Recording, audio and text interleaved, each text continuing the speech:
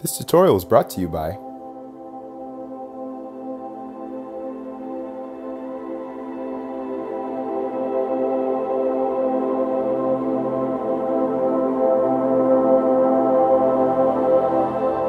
Hey, what's up guys? My name is Josh Inobakare and welcome to Olufemi Tutorials.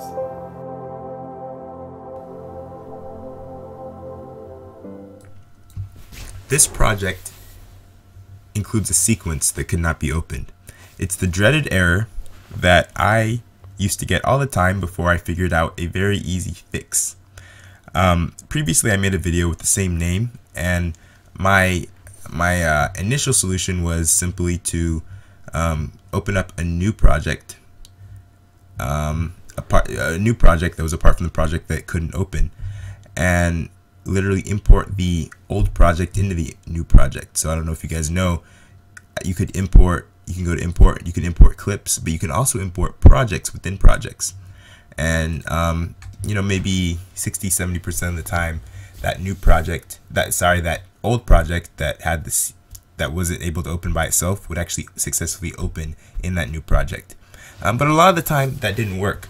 So what I found out was usually the issue was with Creative Cloud in itself. Usually what happened was Creative Cloud had a new Premiere Pro update that I just hadn't updated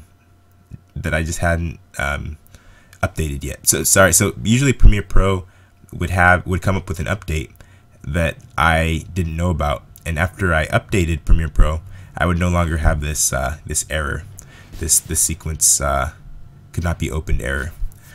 So all you got to do is, whenever you have that issue, go to Creative Cloud and see if Premiere Pro has update next to it. As you see, I have to update all of these programs, After Effects, Audition, and all the rest of these programs. If I don't update these programs, I'm going to start running into weird problems like that. As you can see, Premiere Pro is updated to the current 2015, and I'm probably not going to have any problems. Thanks so much. Just to reiterate, the easy fix to this problem is just update Premiere Pro. Hey guys, just a quick heads up.